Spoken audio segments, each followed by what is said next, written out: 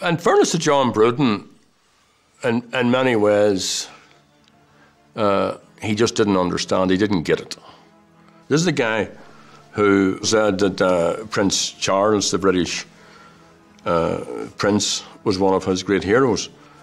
And he licked the royal arse at a toast in Dublin when he toasted Her Royal Majesty the Queen.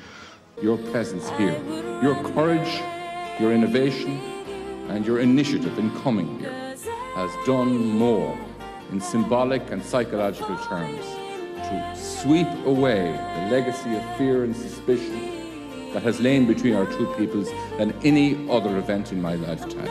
To Her Majesty, Queen Elizabeth, and to the friendship between our two peoples and countries. Her Majesty.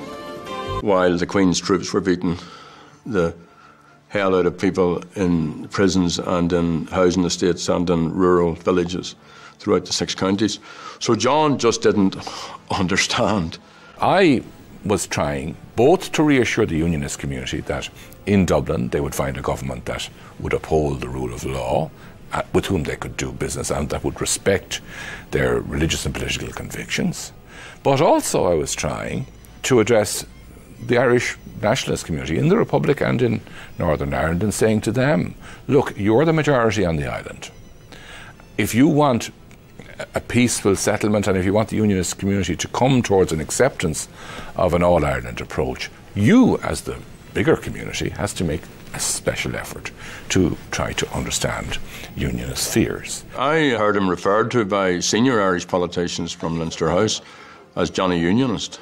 Now, I mean, I have to stress, he was a very professional politician. He was decent and good to work with. He just didn't have a clue of what was required, and he was heading up a government which didn't have any national favour in it.